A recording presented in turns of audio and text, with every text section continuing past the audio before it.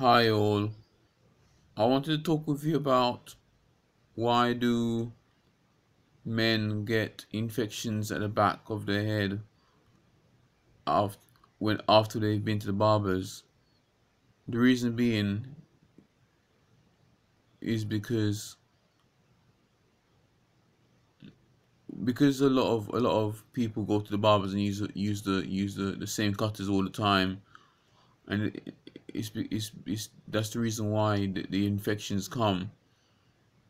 But if you have your own shaver, you cut your hair yourself, you shouldn't really get it at all. But it doesn't really matter what you do. You can't really tell the barbers to infect to stop the infection of the hair. I suppose you can do it.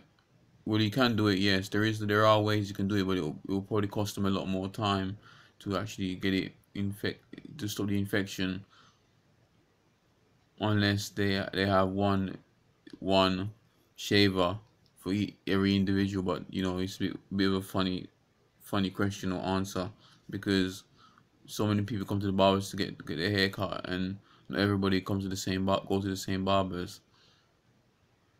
Not just that, I'm sure there is a way that you can combat it to stop it from happening,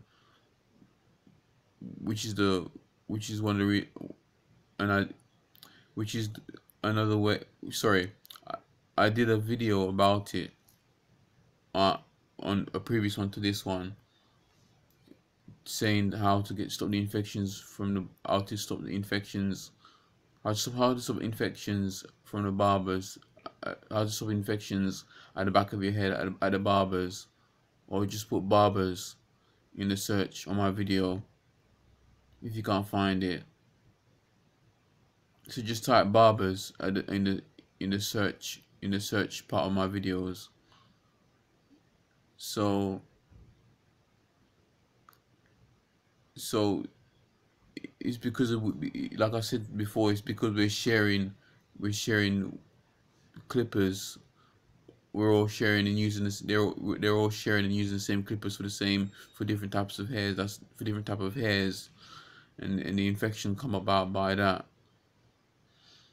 I don't know how I can get. I don't think I can get any. I don't think I can get any more scientific than that. So yeah. Hmm. I'm pausing, so that means that's the end of the video. So God bless. Take care. Bye for now. Peace with you. Ciao.